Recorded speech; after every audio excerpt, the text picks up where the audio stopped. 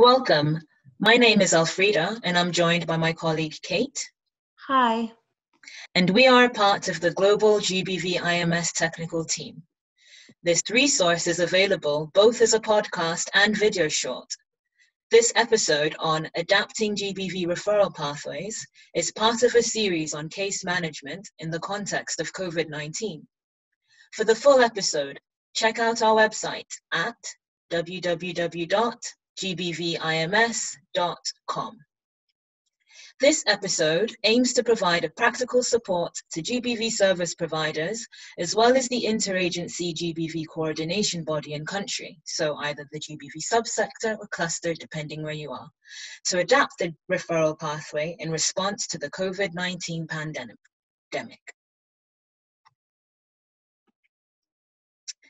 It is important to remember during this episode that the COVID-19 response looks very different depending on the country, region, and humanitarian setting in which you're working in.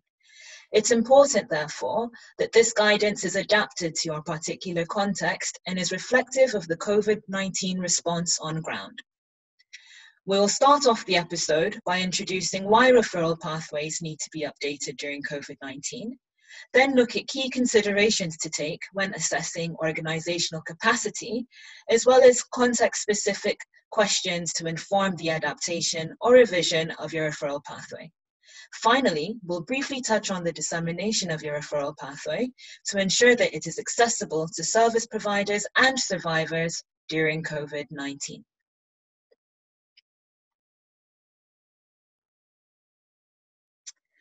Why do the referral pathways need to be updated?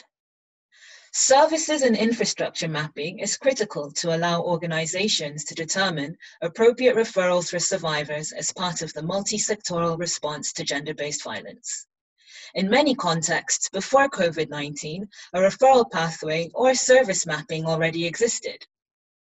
However, depending on national strategies being implemented to combat COVID-19, for example, partial or complete lockdown, GBV actors at the field level are having to shift modalities for how they provide GBV case management.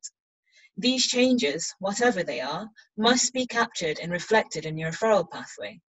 For example, your referral pathway should reflect if some service providers will be providing remote GBV case management services over the phone or through a hotline.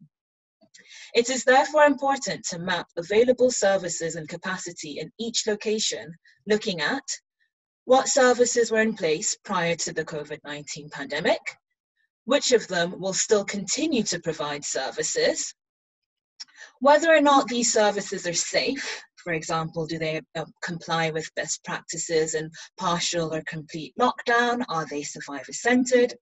And which of them would stop service provision during this time?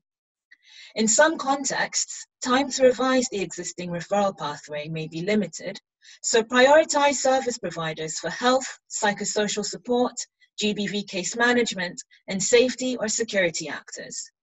Remember that strong coordination with other GBV and non-GBV actors will not only result in a comprehensive mapping of GBV services, but ensure that survivors can be made aware of the services that will still be available to them during COVID-19. Let's take a look at what this means in a practical sense. As already stated, a referral pathway or service mapping most likely existed in your context before the onset of the global pandemic. But now you need to ascertain whether or not organizations included in it will continue to meet the needs of survivors during COVID-19. This would determine whether you include them in your referral pathway or not, and allow you to collect specific information on how the service is provided in the new context. It will also allow you to collect information on more non-traditional remote services. This means making contact with existing and new GBV service providers and non-GBV actors providing services to GBV survivors during COVID-19 to better understand and document the types of support each is able to provide. Are in-person GBV case management services still offered? Is it remote or mobile-based now? The limitations of service delivery within the context of COVID-19 also need to be understood. For example, are there reduced staff at common entry points like women and girls safe spaces? Are there entry points like health centers that expose survivors to risk of COVID-19 infection? Or maybe there's specific services that lack good IPC policies. In place where there is a lockdown, sometimes citizens are authorized to move only 1 kilometer from their home, whereas services might be located further. Or some people may require permits to move out of their homes. These COVID-specific considerations are just as important to document as things as whether or not the staff speak the local dialect, and whether or not there are any limitations in service delivery. For example, maybe they were able to provide escorted services before, but they're no longer providing this service. The mandatory reporting requirements also need to be understood that services need to adhere to. For example, the mandatory reporting requirements in instances of abuse of minors, or whether or not there are illegal immigrants, as well as their attitudes and capacity to provide services to otherwise marginalized populations, if this is relevant in your context.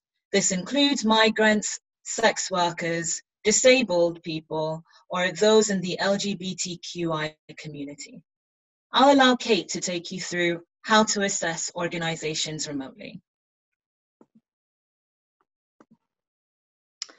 When assessing organizations remotely, the methodology will vary by context. Many of the methods used will not be new. It is more a matter of eliminating those that are no longer feasible. But for example, if in your context, visual observation can still be done without putting yourself or others at risk, then this type of information collection can still be done. For contexts like most of us are now in, assessment information collection will need to be done completely remotely. This will require the use of phones, online internet platforms, and conferencing technologies where available. For example, when conducting key informant interviews, or KIIs, phones and platforms such as SurveyMonkey can be used instead of in-person interviews. If you are in a context with very accessible internet, virtual focus group discussions of caseworkers could be conducted to get a clear idea of how services are being conducted and the risks faced by service providers and quality. Coordination should continue to be utilized as a major source of information. 5 Ws can be updated with additional COVID-19 questions such as modifications due to the movement restrictions, staff reductions, and site closings, etc., to gather information. If an organization is already collecting client satisfaction surveys, they could add additional questions to identify clients' access and perceptions of safety and quality when accessing the services during these restricted times. Resources of how to safely do assessments remotely can be found in the IRC GBV Remote and Mobile Service Guidance Note, found at the link provided in this PowerPoint. Additional questions more specific to your context during COVID-19 are presented here and are also good to know when updating your referral pathway. Consider social distancing policies put in place, such with questions such as, what community activities will continue, if any? Will women's group activities continue? Are GBV services considered essential services in your context? Does this impact survivors' access? Is emergency contraception available at pharmacies? What other organizations exist locally? Are there transport or movement restrictions? Are there curfews? Will there still be community-based or alternative safe transportation options? Do different populations have access to the necessary documentation to access services or to move if necessary, i.e. permits? This type of information will need to be used to complement traditional information collected for referral pathways. It will allow you to understand if services will be accessible in light of the restrictions and if alternative entry points or services could be options. Once you've gathered all of the information, it is time to update your referral pathways. It goes without saying, but don't forget to include the name of the organization and focal point, phone number, email address, physical address, if applicable, the services offered, the days and hours of service, and costs of service. You can also note additional considerations or notes. It's important to consider that sometimes you might need to add in additional considerations for hotlines, such as under cost of service, noting if a hotline is not toll-free or indicating whether or not operators are specifically trained on gender-based violence. And also you need to consider the format. Remember that women and girls face increased challenges in accessing information, and your referral pathway has to cater to that. So will your referral pathway be digital or paper-based, pictorial or text-based? Do you need to make provisions for translating the resource into local languages? You know your context and will be in a much better position to know what works best. Please remember that before including the details of an organization or a focal point, they must give consent and be notified that their contact details may be offered to survivors wishing service and may be accessible to the public. It also goes without saying that monitoring service provision during this time is crucial. The COVID-19 situation remains fluid, and as such, you will need to review your referral list weekly to ensure that the mapping you have done is up to date. I'm now going to hand it over to Elfrida for her to explain a little bit more about the dissemination of your referral pathway. Thanks. Travel restrictions and social distancing measures being adopted due to COVID-19 may result in reduced capacity for in-person service delivery. However, various channels existed before the pandemic and should still be explored now to get the word out there about the services that would still be available to support survivors of gender-based violence. Consider using mobile technologies for sharing of information through SMS or audio MMS messaging. If there is mobile internet access, this option can also be explored for sending and sharing information. However, in low resource settings, survivors may not have access to large data bundles. Ensure that the content is produced in a low resolution format with minimum file size. And also consider using existing social media content channels such as Facebook or WhatsApp. For example, in one country, there's a website for each location that service providers operate that can be updated automatically by each service provider. And also in another context, there's a public service announcement through SMS messages that are sent to everyone. And this is a good way to reach a wide audience and allow individuals to know how to get information on accessing GBV services. Coordinating with the local authorities, NGOs, and other community organizations to identify common and uncommon entry points which survivors may use is also paramount. These include pharmacies, health centers, and women and girls safe spaces if they're still operational. And ensure that the focal points in these services have the updated referral list and know how to use it.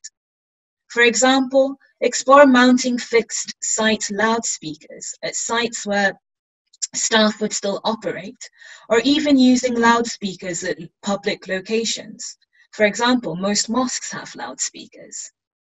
Things like posters can also be printed and mounted at common entry points, and if this is not possible, handwritten information on a whiteboard or a flip chart can be equally as useful.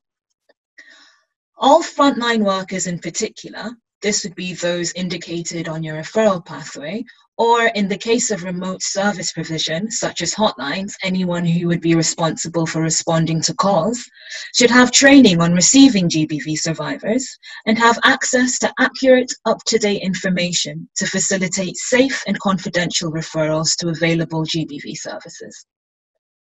Remember, we want to create an environment where the survivor is empowered to make an informed decision as to whether she wishes to accept or decline a service. Kate, could you let us know what we should do if we're working in a context where a GBV ACTA or a referral pathway is not available? Yes, I can. Finally, we recognize that since the onset of COVID-19 in many contexts, access to specialized GBV services has considerably reduced. If a GBV actor or referral pathway is not available in a context, please refer your colleagues to the companion guide to the IASC GBV guidelines, how to support survivors of gender-based violence when GBV actors are not available in your area. It's a step-by-step pocket guide for humanitarian practitioners.